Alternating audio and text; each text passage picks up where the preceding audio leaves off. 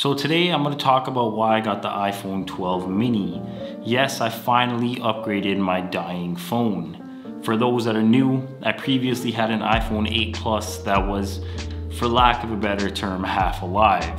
The screen protector was broken, the microphone barely worked, it didn't vibrate, so I had to rely on hearing the ringer, and sometimes the ringer wasn't on, so it was just sitting there ringing while I was frantically trying to find it, turning over the covers and the pillows, searching my pockets. It was, just a mess. It got to a point where I couldn't talk to people without having my headphones on.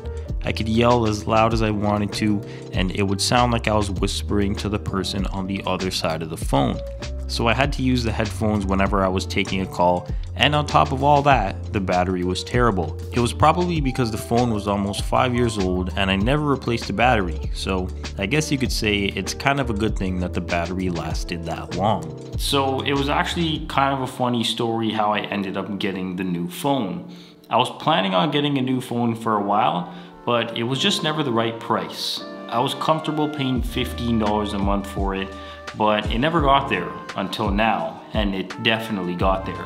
I remember checking and seeing it at 25, then at 20, then it went to 15, and I kept delaying and delaying because I wanted to pay less, I'm not gonna lie. Then one day I came home from work and I wasn't expecting a change in any of the prices because it hadn't changed from me checking for like 2 weeks in a row. So it was just me checking, not even, really caring. And, like I said, I didn't expect any changes, but lo and behold, I went on the website and there it was.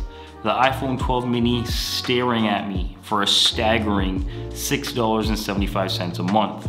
I immediately texted my girl and told her that I was getting the phone, but it wasn't all smooth sailing from there. In the days to follow, I never got an email confirmation saying that my order was confirmed or anything like that, so I was left in the dark trying to figure out what happened. A few days after that, I received a call from customer service saying that my order was canceled because they ran out of the phone that I wanted.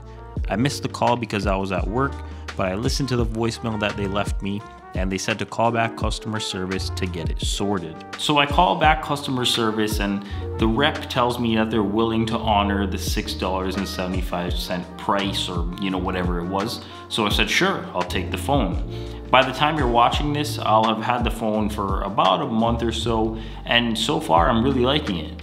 I decided to get the 12 mini because I was looking to cut down on my screen time, and I've been doing that, but this phone is such a dream to use. It's smooth, it's fast, Face ID is actually better than I thought. I just love using this phone.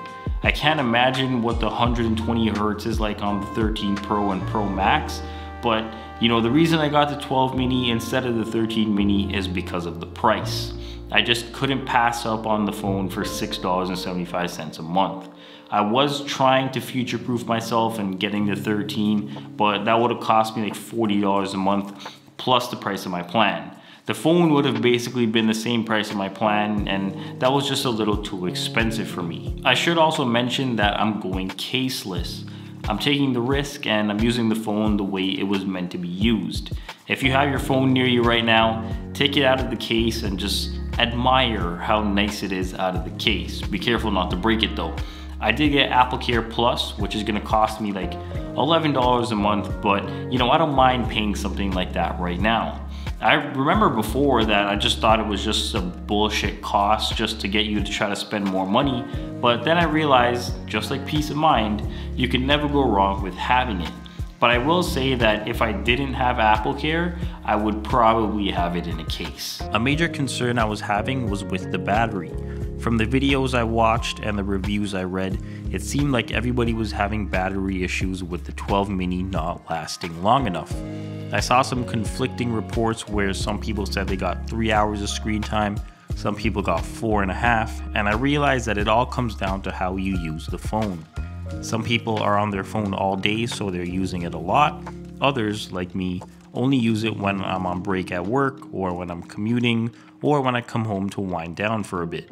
So those concerns quickly dwindled after trying the phone out for itself. Another concern I thought I was gonna have was that I might have had some trouble adjusting to the smaller size of the phone. Coming from an 8 Plus, I thought there was gonna be an adjustment period going from a big phone to a small phone, but everything so far has been fine. The keyboard is still good to use, even though my hands are, pretty big. And I love the ability to use it one-handed, because before I couldn't reach the diagonal opposite corner with my old phone, but now it's easy. I remember that I'd constantly tell my girl that I didn't want Face ID. I dreaded having to get it because I was just so used to Touch ID. It was a button, it was fast, it was simple and easy until I got Face ID. Face ID is actually a really excellent thing that they've added. Granted, they did add it back in, like 2017 with the iPhone 10 before any of the world events that have taken place in the past 2 years. So, it predates that. But if you did still want Touch ID, there was the SE that came out last year, back in 2020. Well, now I guess by the time you're watching this, it'll be not last year, it'll be 2020. Face ID is fast, it's super easy, and I love it. It recognizes me in the dark. It recognizes me with or without my glasses on. It recognizes me with any of my hats on. It's actually really great. It doesn't recognize me with a mask on, but I didn't expect that anyway. But there actually is a little bit of a way to like finesse your way around it. What you can do is you can go into your Face ID settings and set up an alternate appearance with your mask on, and it works. So that's one way you can kind of finesse your way around Face ID while, still wearing a mask. But overall, I'm really enjoying having this phone. Like I said before, it was time for an upgrade because my old phone was just about 4 years old. I upgraded in January of 2018, I'm pretty sure. So I've had this phone for like 45 or 46 months. It's now gonna live in my camera bag as my phone that I use for the drone.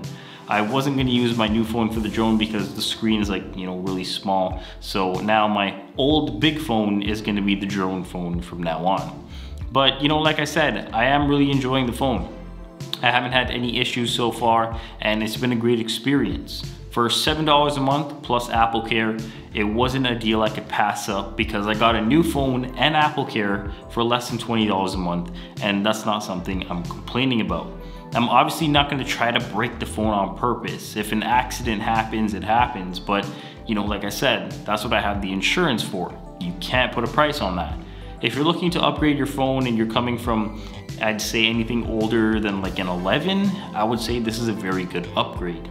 At the end of the day, it's still an iPhone, and I expect to have this phone for at least the next 2 years, but my previous phone lasted me almost 4, so we'll see kind of where it goes from there. But for now, I'm very satisfied with my purchase. Let me know if you have any questions about the phone, and I'll do my best to answer them down in the comments below. And as always, thanks for watching.